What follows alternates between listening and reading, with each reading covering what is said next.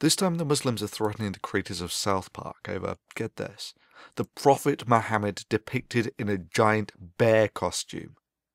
Sure, South Park depicted Muhammad back in 2001 without incident. Then about 4 years later on came the Danish cartoon incident, where the Islamic nations decided that their Dark Age laws about anyone who draws the Prophet Muhammad should be put to death should be enforced on the rest of the world, and in the ensuing tantrum over 100 people died worldwide. Over 100 people died because of that. And now, seeing as South Park recently depicted Muhammad in disguise as a giant bear, they decided to oh so generously warn the creators of South Park that they will end up like Theo van Gogh. You know, the unarmed guy who was cycling to work before he was shot 8 times, then stabbed and then had his head cut off, simply because he made a film critical of Islam.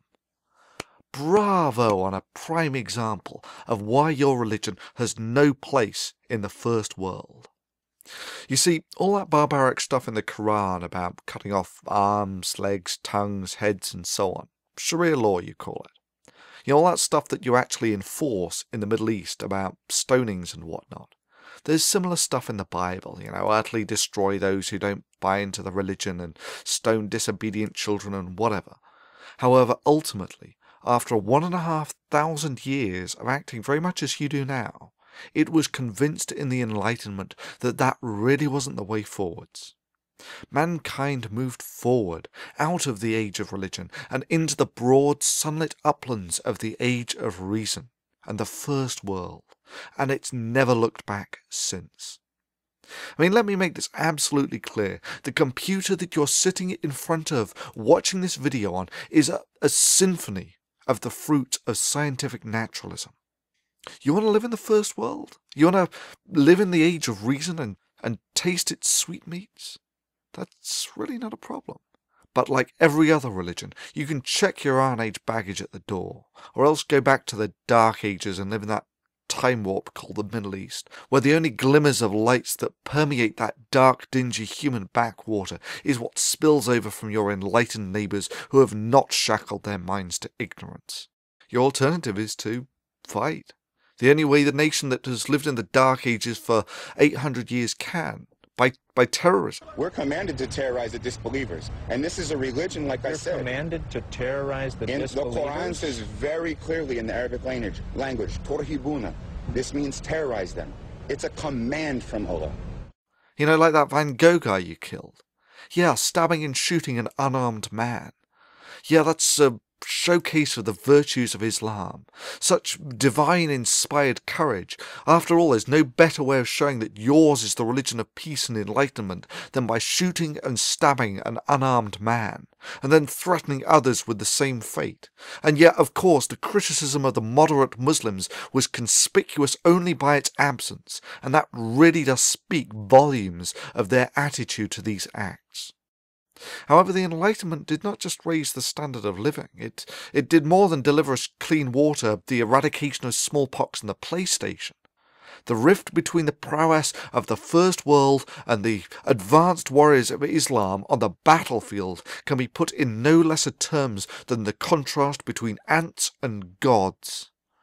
Those of us who have lived in the age of reason understand that with great power comes great responsibility, and that the power of the age of reason must never be allowed to fall into the hands of those from the age of religion.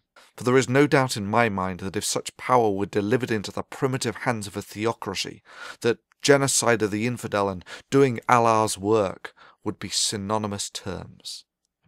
But let's say that all your box cutters and shooting and stabbing unarmed filmmakers, you managed to actually threaten the enlightened world. And I mean threatened beyond crashing a few airliners. Your only achievement will have been to have awakened a sleeping giant and to have filled it with a terrible resolve. If you're going to pray to Allah for anything, beg him that you never meet the giant in such a mood.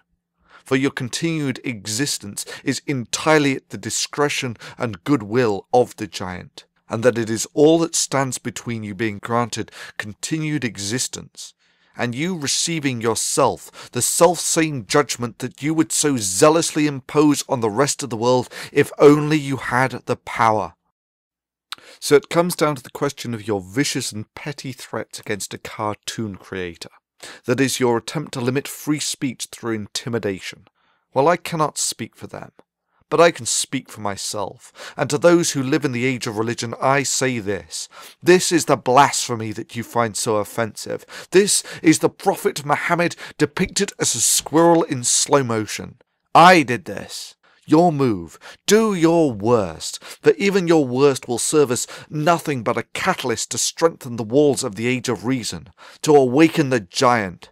Even if you strike your hardest blow, its operationally insignificant effects will simply make us more powerful than your dark age minds can fathom.